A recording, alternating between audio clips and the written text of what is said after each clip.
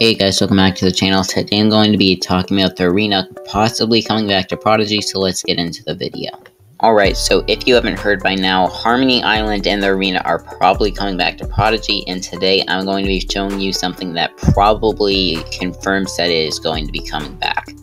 So if we go to the trophy right here, we can see that there's duels, bounty, badges, and awards, and the arena is not there. But if you go into the CDN, you can see there are a few images that are not there, including these 3 trophies, this, and this, meaning that we could be seeing the arena come back. Otherwise, these images would not be in the CDN. Also yesterday, First Night Phillip found these pictures of a Prince E spell remodel, and unless Prodigy was going to be, or there would be no reason why Prodigy would be adding these, or remodeling him, unless they're going to add the arena back. So now he looks a lot more 3D, although when you do look at it, like in the CDN, the pictures look a little more pixelated, like the outlines do. And then he still has this like weird smile thing that was on the old sprite.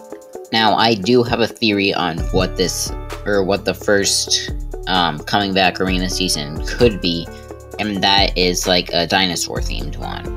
I would think this because if we go down here, we can see the dino skull right here, which has no icon at the moment. No, like it doesn't do anything when you put it on. And I think that this could be what the armor is going to be, because it's a full set, which normally Prodigy doesn't add full sets to the game. And the one for this, I assume, is going to be the Amber Wand, since that is also like prehistoric. And then there would also be the fossil footwear. It could also be the science boots, though. Or like the scientist set with the atom wand. Then if we go over here, the science armor.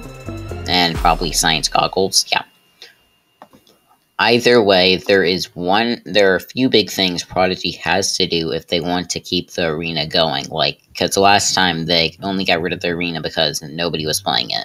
And that was the same thing with Harmony Island. Prodigy has to make sure that they don't make arena seasons over 2 months long.